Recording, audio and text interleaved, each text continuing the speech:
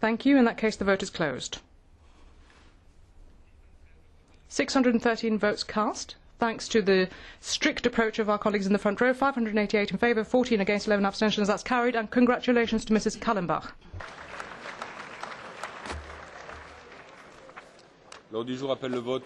In accordance with our order of business, we move on to the report by Mr. Dumitrescu, law applicable to contractual obligations. Mrs. McCarthy, you have the floor.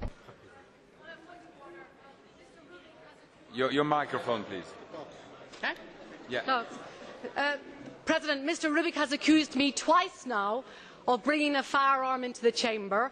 I want to clarify that this was agreed by the security services. The presidency were aware of it. Up until this vote, it was not a firearm. Now you have voted it is a firearm, and I am provided to hand it over to the authorities. Thank you.